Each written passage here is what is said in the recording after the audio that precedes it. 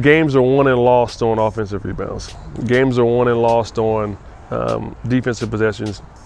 You know, games are won and lost on getting to the free throw line. You know, all these little things where you can impact your team and not score 20.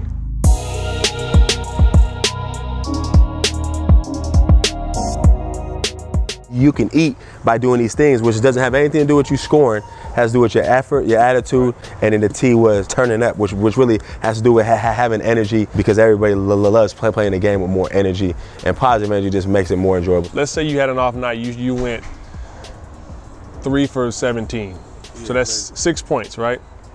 But, you know, in terms of offensive, you know, like in just straight up in the offense, yeah, I got you. Right? But you got, you know, 3 offensive rebounds, that's another 6.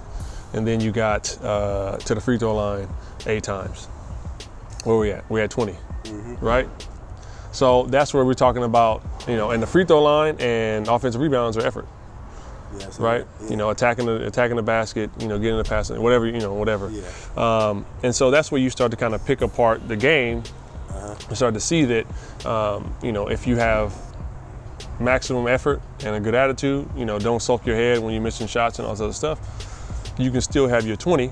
You know, it may not be the prettiest 20, but, you know, you can still have your 20 and be impactful, but it's an earned 20.